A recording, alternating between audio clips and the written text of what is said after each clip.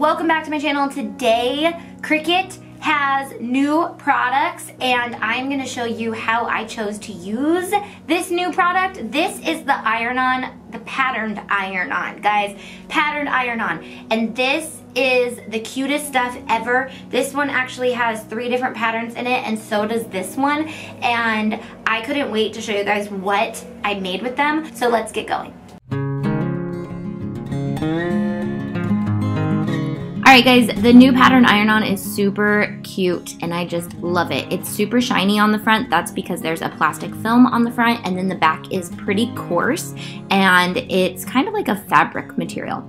So we're going to put it face down on our mat. That's super important when working with any type of iron-on, and we're just going to make sure there's no bubbles in it. Then we're going to prep our surface by making sure we know the size we want our design. I like to measure, of course, before I do any of my design work so that I know how big I want to make any design that I'm going to make. So I want this to be about 10 inches. And then once you're done with the design process, just make sure that you do not forget to flip backwards, or mirror as it's called on Cricut Design Space, and make sure all of your mats are set to mirror. And then I'm just going to set this on iron-on, and it seemed to work perfectly. You might need to set it on custom and find the patterned iron-on setting, but iron-on worked perfect for me.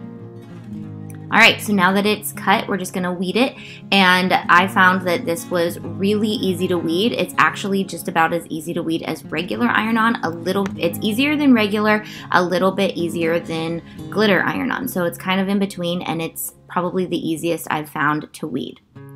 So now we're just going to use our easy press to set to the proper time and temperature. So the temperature that you want to use for this is 350 or 40 degrees at 50 seconds. So just make sure you get that ready and warmed up. You can do that while you're weeding as well, so you're not sitting around waiting for it to warm up.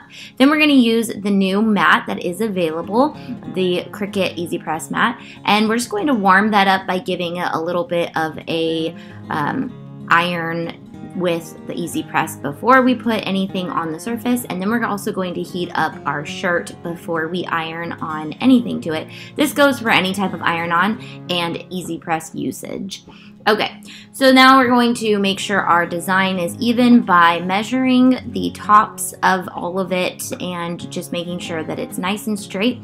And then we're going to just stick our easy press on, click the little Cricut button, and hold firmly against the design. If the design sticks out a little bit, you're going to want to move your easy press over and click the button again, holding firmly, and don't worry because it should be just fine to hold it over the design a little bit longer. So now we're going to remove our mat so that we can cool down the t-shirt, and we don't want to pull off the plastic until the design is completely cool and you see that the design has taken to the shirt. It's kind of got some ridges in it. You'll notice it's kind of hard to pull the plastic off, but once it's off, it's pretty good on there.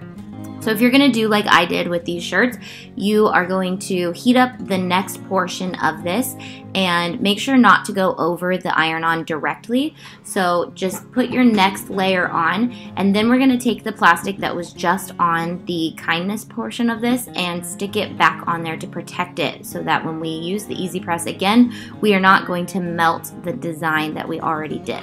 So now we just put the easy press on, let it do its thing, hold firmly, and we're done. If you guys want to see these t-shirts in Disneyland, I've also made a few more. Check out our next Disneyland vlog because we made a bunch of cute ones with all of the different patterned iron-on. I can't wait to show you guys. Love you. Bye.